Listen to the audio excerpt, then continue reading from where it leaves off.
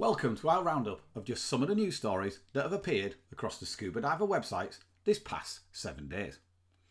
Hollywood superstar Michelle Rodriguez, star of the Fast and Furious franchise, is also a big environmentalist, and she's teamed up with Quibi, the mobile-first media platform, for a new series tentatively titled 10-Ton Chum.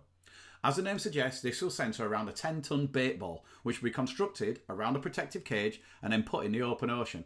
The film star and the camera team will witness predatory behaviour on the surface, then down at 30 metres, before the bait ball, with remote deep water cameras, will be dropped into the depths.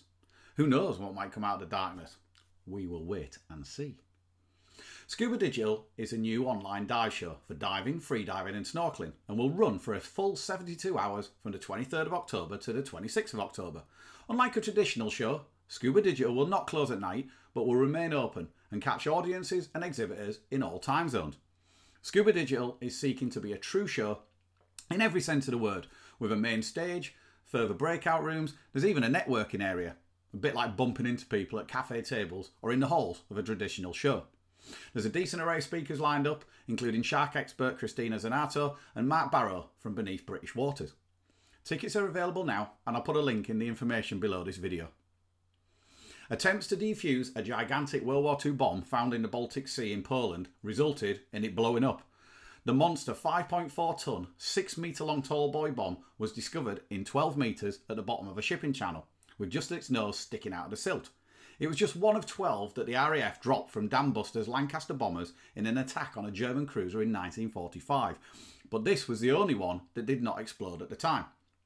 The Polish Navy were attempting to use a technique in which the explosive charges burned away using a remote controlled device without causing detonation, but halfway through the operation it caused an immense explosion.